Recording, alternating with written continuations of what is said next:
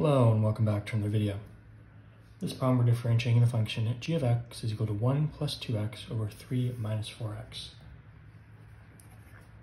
Writing out the derivative right here, we're going to do this using the quotient rule, which starts with the denominator times the derivative of the numerator minus the numerator times the derivative of the denominator.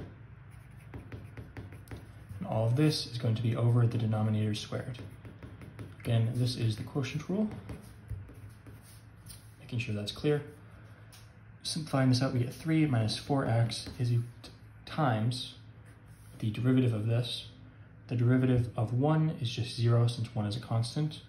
The derivative of this linear term is equal to its coefficient, which is just 2. Thinking this is 0 plus 2, but we don't have to write the 0. Minus 1 plus 2x. Times the derivative of this. Again, the derivative of a constant is 0, so it's 0 minus, and then this linear term, the derivative is going to be the coefficient. So 0 minus 4 is negative 4, and this is all over 3 minus 4x squared.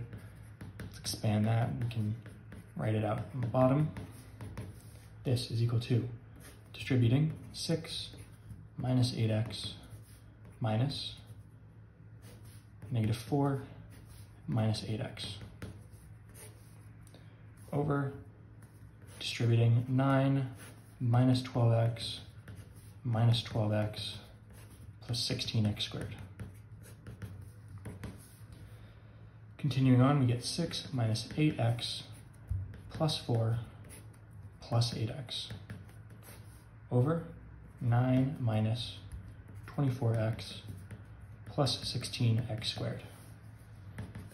This is going to be equal to, with these canceling out, 10 over 9 minus 24x plus 16x squared. Again, this is your derivative, your final answer. As always, thank you for liking and subscribing, and I'll see you in the next video.